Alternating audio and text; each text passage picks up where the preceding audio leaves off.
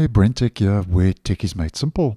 So it's official, and Microsoft has confirmed that the next version of Windows 11, version 25H2, is going to be rolling out later this year as this year's annual feature update. And already, as I have been talking about on the channel, Microsoft is testing 25H2 in the dev channel already, with the build 26,200. Currently on 24H2, we're 26,100.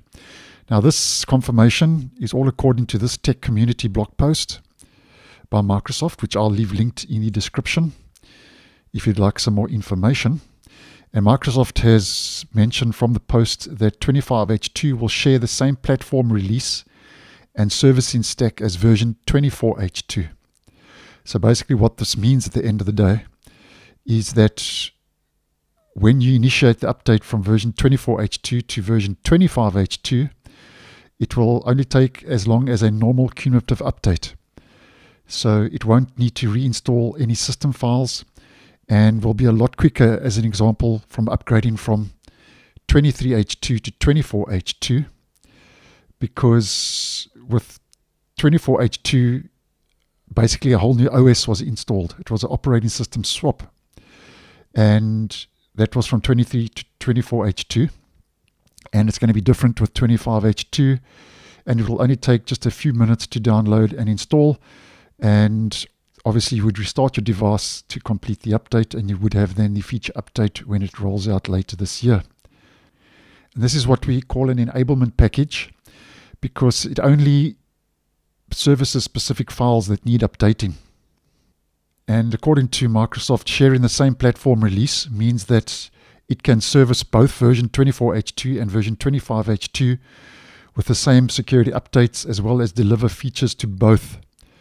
And Microsoft has also mentioned that features designated for version 25H2 will be disabled on version 24H2, but I think it's likely that we will start seeing a couple of new features from 25H2 rolling out to 24H2 as well. Just like we get with 24H2 and 23H2 currently, the same is happening. And if we have a look at this quick graphic from the announcement, here you can see 24H2 new code flags are changed from disabled to enabled. That's the enablement package. Device is restarted, new features are enabled, build version number is updated, and then you'll be updated to Windows 11 25H2. And if we just head to WinVer, as you may well know, when 25H2 rolls out, obviously version 24H2 will change to 25H2, and the OS build will change from 26,100 like it is currently to 26,200. As mentioned, that's already been tested in the dev channel, as I've mentioned previously on the channel. And I'll leave a playlist for 25H2 that I have created with a couple of videos already. I'll leave it linked in the end screen if you'd like to play catch up and get some more information, because I have been talking about this over the last couple of months.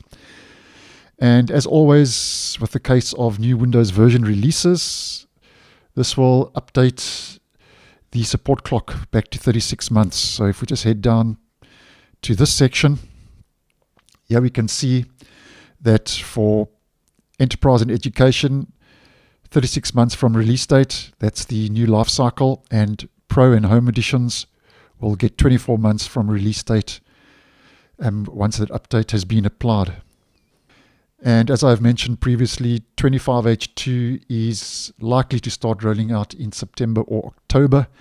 We received 24H2 on the 1st of October last year, so I think there's a good chance late September or early October for 25H2. Check the playlist out for more info. And it's going to be an interesting one to watch, because 24H2, in my opinion, isn't 100% yet. It's still got a couple of issues. There are still safeguard holds that Microsoft is applying on certain systems. So if they're going to kind of build 25H2 on top of 24H2, that's going to be a very interesting one to watch. So hopefully by the time 25H2 rolls out, Microsoft would have ironed out all the kind of bugs and issues with 24H2. So it's official. According to Microsoft, 25H2 is rolling out later this year. So thanks for watching, and I'll see you in the next one.